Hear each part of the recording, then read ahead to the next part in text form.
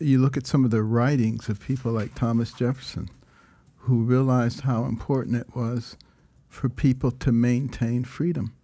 And even though he had slaves, and several of the founders had slaves, several didn't, but several did,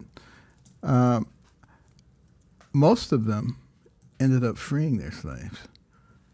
And I think realizing the internal conflict, when you're saying that all men are created equal, but then you have slaves.